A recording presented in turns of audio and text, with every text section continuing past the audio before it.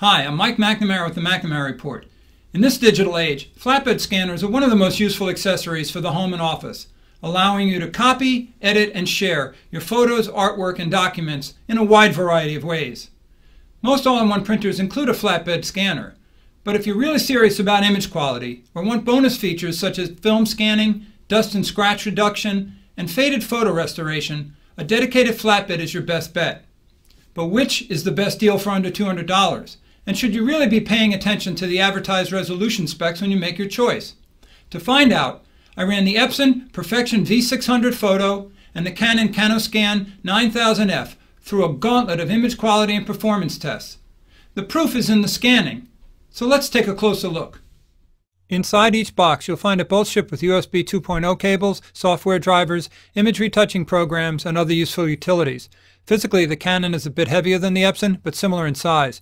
Both can scan up to A4-sized documents and have expanding lids for thicker arts and books. Behind the white reflector under the lid, you'll find a white LED light that both use for film scanning. Conveniently, both include film holders for 35mm slides and negatives, plus medium format films. Both scanners also feature quick scan buttons for automating common tasks.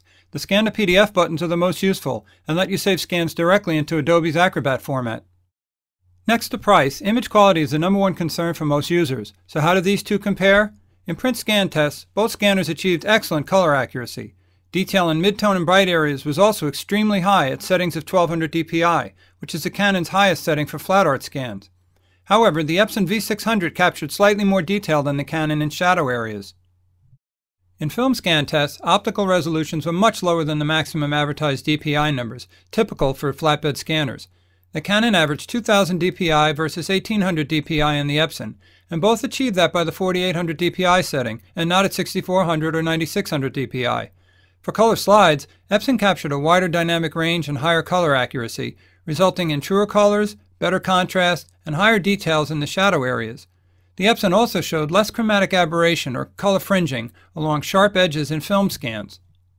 Color negative scans from both usually required some color tweaks, since there are no film brand presets, although in most cases the Epson was more accurate and showed higher detail, especially in shadow and highlight regions. If you have old or dusty prints, slides, and negatives, the automated photo fix tools built into these scanners will improve image quality dramatically. They slow down scan speeds, but save you lots of retouching time later. For print scans, Epson's Digital Ice uses an infrared pre-scan to locate dust and scratches on the print surface, and is a far superior solution to Canon's software-based tool. As you can see, Digital Ice eliminates nearly all dust and small scratches, even the one on the arm. On film scans, Canon's Fair Level 3 also uses an infrared pre-scan like Digital Ice to locate dust and scratches, and works much better than its software-only print fix. At its highest setting, it's nearly as good as Epson's Digital Ice, removing scratches but leaving behind some small dust spots. Both scanners also include color restoration and grain reduction tools for faded prints and slides.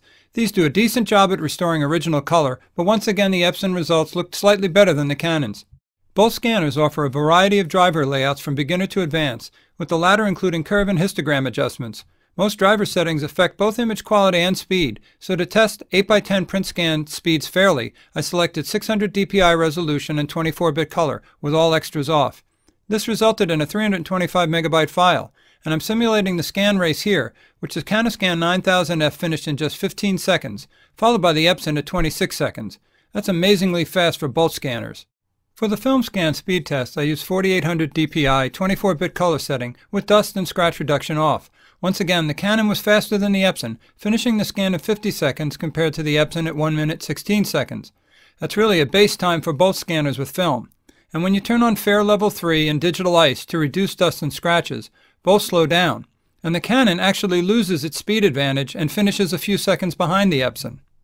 So there you have it. The proof is in the scanning. If you're in such a hurry that you can't wait a few seconds longer for print scans, or up to a half a minute longer for film scans, then the CanoScan 9000F is a good choice.